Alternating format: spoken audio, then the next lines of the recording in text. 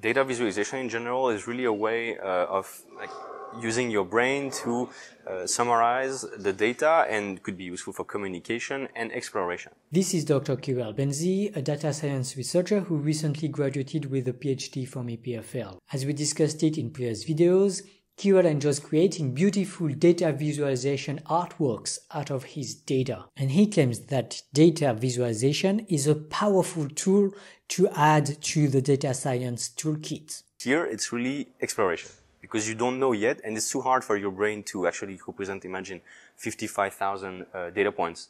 It's too big.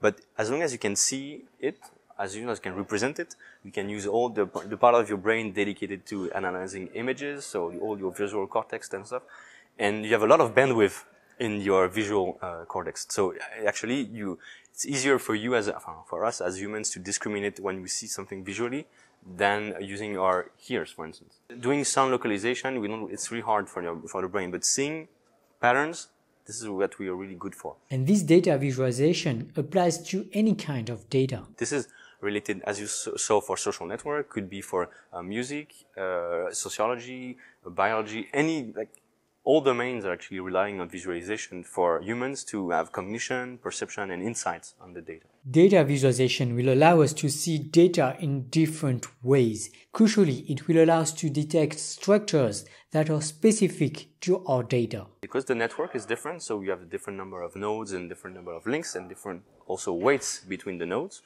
Well, the shape of the network cannot be the same.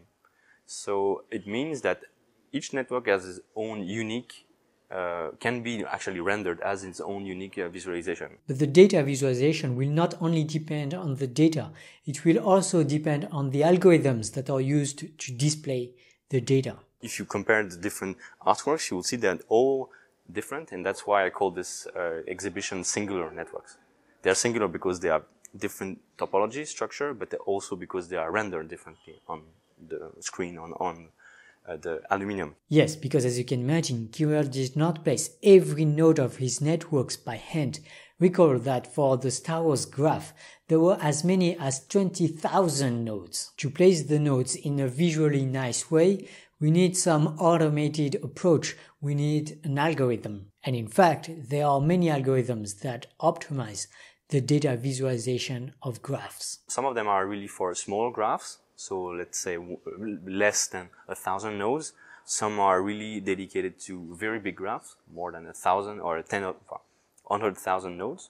And the thing is, with this algorithm, they are really using approximations at some point, because it's so big that imagine that you have to compute all the coordinates and all the forces between all the connection. At some point, you would need approximate methods. So you can just have a quick iteration and roughly place the node at some position.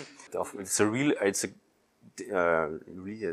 common research area. So a lot of people are actually working on how to embed or how to reduce the dimensionality, and people are more specifically working on creating graph layout algorithms. So it's a real whole community about this. But okay, one of the big point is how to make it scalable, and then can you implement it in a way that's easy to use for others. So what I do is I either combine them or I make my own. So using the right algorithms, one can manipulate the data and get visually insightful data representations out of it. This is very cool, but finding new insights into the data is actually not Kirell's main motivation. The idea of when you want to create this data art, so this more artistic visualization, is to actually break their standard algorithm to make something a bit different and useful. So it's also useful, but also the goal of the visualization is to generate emotions. And I really think that emotion matters. It matters a lot. In fact, I'd say that getting excited about stuffs is the most important ingredient to finding the motivation to learn and do research about any kind of topics. In astrophysics, because we don't have, it's hard to find actually real data. Most of the things that you see on communications or like papers or videos are actually visualization created by artists. So they are fake, let's say. But they closely match, or we think they match the real stuff. And here, the idea of all this exhibition is to show Okay, I would not say it's completely similar because this is real data, but here the usage of this data art is more about generating emotions than doing like pure visualization to make decisions. So, for instance, if you were to make decisions about this network, you would probably use like bar charts, line plots, or things like this to have a better understanding of maybe the number of connections per node and so on. But if you see it like this, you, as a, let's say, more visual and, let's say, more artistic way, it could be a nice like introduction for the general audience, for scientific visualization, for communication. At least you are interested. And then you can go go deep in the data, look at the real numbers. But at least, like in astrophysics, you have like a eye-catchy visualization to show. I strongly feel that this is very important. Somehow, a lot of people believe that when presented with facts, people will change their minds accordingly. However, this is not what psychology research shows. In fact, it seems that when presented facts in a harsh manner that disagree with their own beliefs, people rather reject the facts and reinforce their own beliefs. Facts are not bombs that should be dropped here and there. To get people to pay attention to the facts, we should first capture their attention and then nurture their interests and their curiosity, and only then will the facts find their usefulness. However, these days, the tools to capture people's attention and to nurture their curiosity are lacking. It seems to me that artworks based on data visualization like Kirell's are a wonderful tool to solve this issue and to get people interested in facts. And I think this is really great for, could be great for, of course, science in general. So to interest the public more about knowing more about science but also for in the industry, if you want to have communication, marketing at some point, you're a bit tired of seeing all the same ads all over again. And it could be an interesting way to display some more artistic visualization around real data from your own company. But at least you will engage the public more because it's you want to play with the data, you can touch it, you can explore it. Here you have to realize that this is printed, but we can find exactly the same thing online, or where you can play with 3D and your mouse, your keyboard, and when you start interacting with the data, you understand that it's really real. It's not just an artistic view of some random things. And this is interesting, I think, and it has great potential for the future.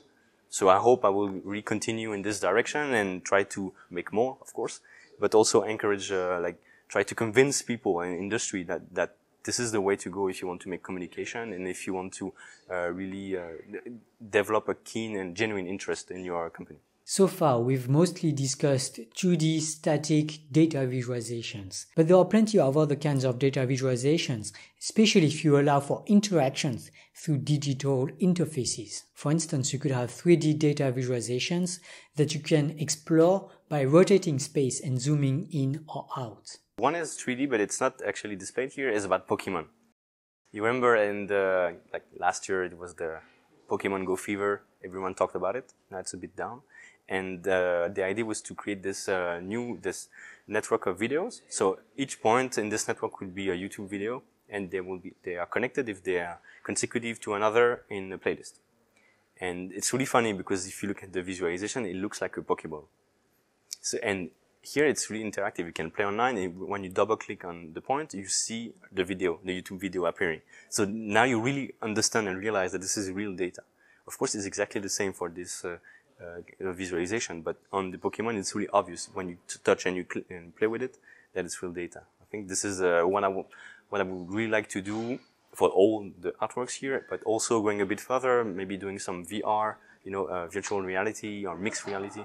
So we feel like it's more like a video game where you can explore data and see that it's fun, and math or the computer science in general is fun. So, in a nutshell, this field, I think, has a bright future because there's more and more data. We have the big data. We have data deluge at some point.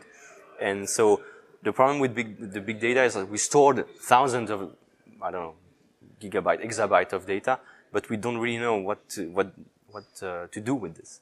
And learning how to develop techniques for visualization can really help us making sense of all this big data.